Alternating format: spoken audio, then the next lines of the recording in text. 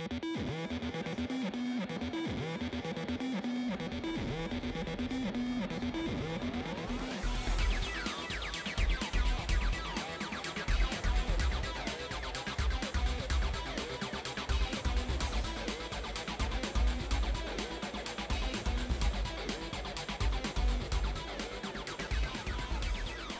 visitors, more exhibitors and more announcements than expected meant that Solar Power UK 2012 started in buoyant fashion and exceeded organisers' expectations.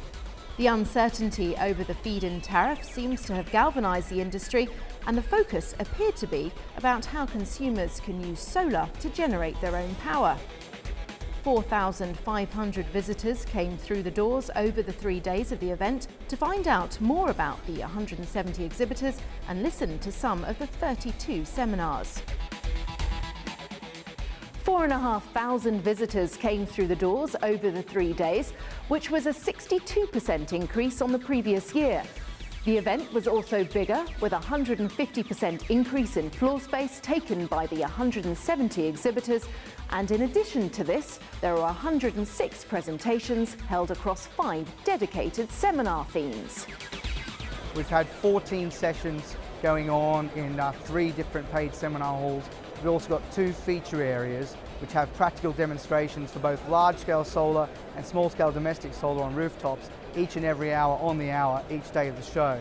It's been tremendous in terms of the way that the industry's really embraced the show this year. Visitor numbers have been through the roof. Exhibitors said that the conversations that they were having with visitors were very productive, and they were genuinely interested in what's on offer and were more focused and receptive.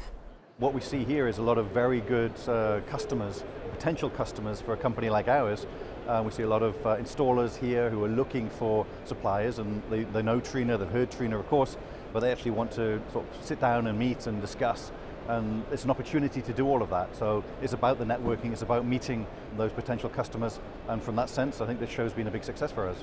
What I find with the Solar Power UK show, it's very focused in people that are genuinely interested, because they're coming here for the conferences and also for the exhibitions. So you get people that are focused in on, I want to see this at this show. Whereas with larger shows, you tend to have people just, I'm going to have a look around, I get home with a load of data sheets and they go in the bin or in the cupboard. Whereas here it's kind of quite specific, and you know, we get a much more targeted audience and a more receptive audience because of that. Even though we've had some negativity in the industry, it seems a lot of companies are still investing to come back again. It's good to see that the number of stands has increased, and there's a lot of talks going on to help the installers get the knowledge they need to sell in this industry with a declining feed-in tariff. This is exactly the type of forum that we as a company like. I mean, we've invested a lot of time, effort and money into the stand here, but this is a great way of introducing Enphase to the UK market, to actually get face-to-face with installers so they can touch the product and understand it. So this type of event we really enjoy doing, and it's a lot of fun. Those attending the event left armed with quality information and now hope to confidently meet consumers' needs and provide a better service.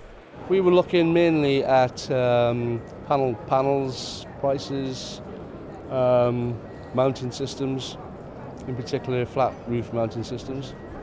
Yeah, we found out what we needed to find out. That was great.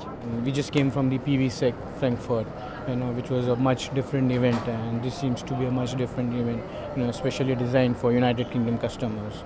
So I guess it was good. I met a few of the customers, and it was nice. The quality of exhibitors is very good, so all the main people that I want to see are certainly here. It's been great, fantastic. We've picked up a lot of information, a lot of more connections, and hopefully it'll help us move forward with our business. So the overall feel from the floor is that the feed-in tariff changes have largely been positive for the industry, and many less professional operators are no longer in business. The UK market is maturing, and it appears to be getting stronger and more united.